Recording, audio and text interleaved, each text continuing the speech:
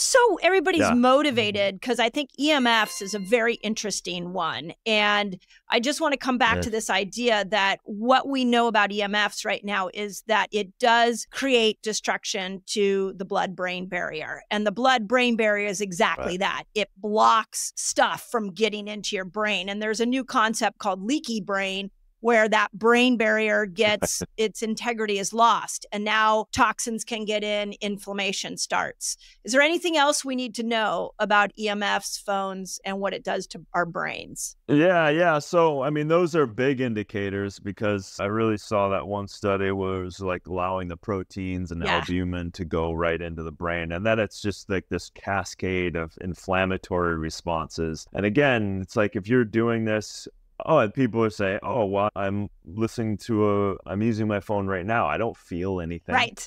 Just like, okay, well, eat an apple. Do you feel you have energy to run a marathon after eating an apple? No, we live in this more than anyone. We live in a homeopathic world, essentially, right? A little bit of sun, some good rest, get some water. But also on the other side, if you keep getting exposed to the phthalates and the endocrine disruptors and the PFAS, over time, this starts to create the disharmony over that period of time. So the micro doses is really what we're talking about.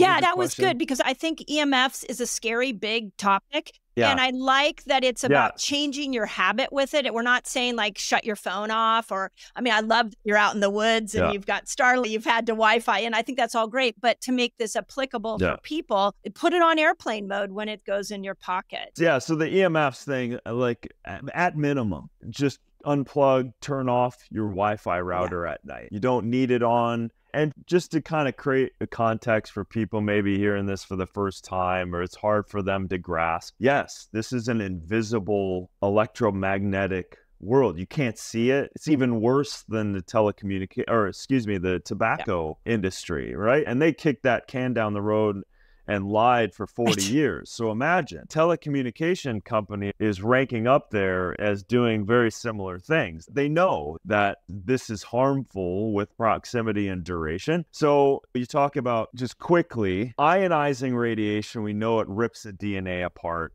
It's X-rays, it's on that spectrum, but it's easy to say, well, this is non-ionizing. And so where the science is starting to show is, yes, it's not acutely ripping your DNA apart. But again, over time, it's causing, and everyone can understand this, it's causing stress in the body. How is it doing that? On a cellular level, it's increasing free radical oxygen species, right? It's creating free radicals. So your body it's under attack. It's like the crazy thing, Dr. Mindy, it was like for me when I was reading the EMF stuff, and then I go back to the chemical exposures from our personal care, I'm like, oh my God, it's like the same thing. Yeah. It's almost as if these EMFs are acting like these chemicals are, because they are effective. They're showing the stress responses on a cellular level. And then the freaking sperm motility is going down, testosterone activity, potential links to endometriosis, like this, and breast cancer, and proximation of cell phones, and all women, please take the cell phone out of your sports bra, and men, please take it out of your damn pocket. Again, proximity. And so these are the scary things. So those kind of stress responses kept showing up over and over again. And then the brain stuff as it relates to the opening of that blood-brain barrier, inflammatory responses, and then, of course, the tumor-like effects that are going on. And I really think that has more to do with the RNA and DNA signaling, because you're always in, this is the other way. So when your body is naturally in autophagy and it's getting rid of cells and cell death, that was interesting to me. Seeing the studies where naturally the body knows how to get rid of it, especially through especially through fasting and everything else. Actually, a tribute to do fasting. Thank you. So am I. Not for you.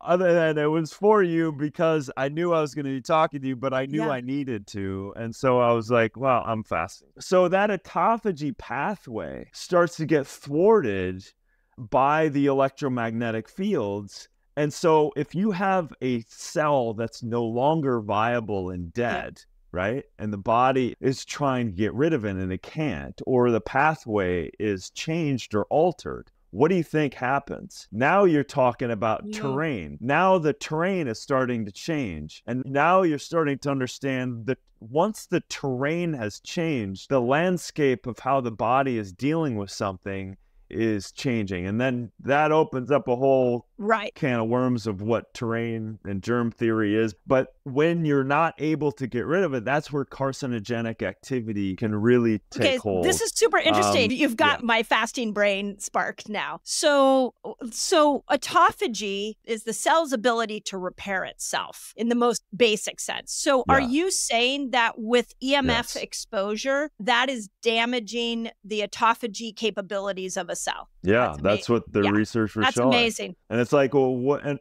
so what do you think's going to happen with that environment if that's not able to be done? And so then I'm wondering is if you put yourself in a fasted state trying to stimulate autophagy, then will it reinvigorate that part of the cell? And we probably don't have any studies showing exactly that, but I don't know, maybe is there a way to bring autophagy back online, knowing that we're if I live in a city and I've got a lot of EMFs coming into my home, if autophagy is being shut down from that, can I bring it back online with things like fasting? Yeah. I mean, you have some interesting questions and ideas in that, because on the one hand, is it an overwhelming stress response? Right? Is it just that continuous exposure causing more and more stress? And so as you died. So the first thing I would say is minimize as much as possible the exposure, right? So minimize that stress. And that stress is, again, what are you doing with your phone? Where's the Wi-Fi routers?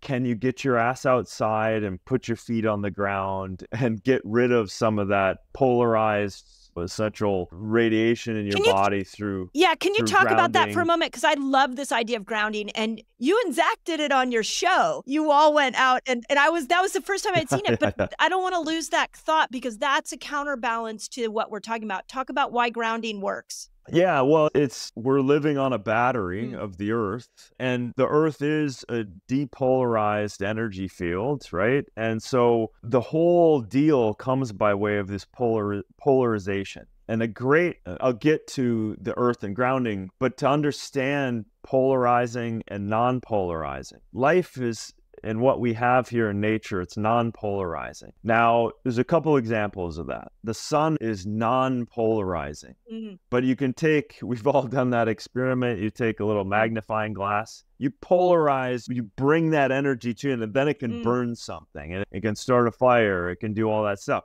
Also, an example of, let's say, an energy field. If you take a pebble and throw it in the water, non-polarizing normal response is you see the ripple effect, right? That's non-polarizing wave because it's not polarized. If you threw a pebble or a rock in the water and then it was polarized, it would mean that all of the energy that you threw in the water would then be polarized into one place, and then it could shoot out and essentially be it could target something, if that makes sense. So that's the demonstration of non-polarizing radiation. When we have polarizing radiation, this buildup of stress response in the body, a simple remedy of dumping the pollution of that, the body is trying to balance itself and within the field. It's always doing that. We're feeling and sensing our entire life. And so now we've created fields that are polarizing. So my bodies are feeling and sensing all of this manufactured fields, which is then what we're seeing is the stress. If I go outside and I put my feet on the ground, you now create that conduction. You're not separated from this magnetic field, this frequency of the earth, and it has the ability to pull those frequencies and create a circuit that allows for your body to be balanced again. So if I'm just like, let's say I get on a plane, Because I think the way I've used it is in jet lag. Yeah. I get on a plane, I'm pretty much in a tube that's got Wi-Fi coming into it and all other problems. I get to a new time zone. All that energy is creating chaos within my cells. And when I put my feet on the ground, it gives a direction for that energy to go back into the earth. Is that correct? Okay. Bingo. So it's as basic as every home that we're all sitting in has a copper wire driven into the ground, and the electrical panel of that house and that building is wrapped around that copper and driven into the ground, because we were killing people when we were not grounding homes and the electrification we're putting in buildings, because it would not have the polarizing arcs, would not have a place to go. And then as soon as you would be in touch, it's arcing on you, and that's where it creates danger, right? So the same thing that we're doing, literally demonstrating in construction of every home on the planet, we're literally needing to do that ourselves.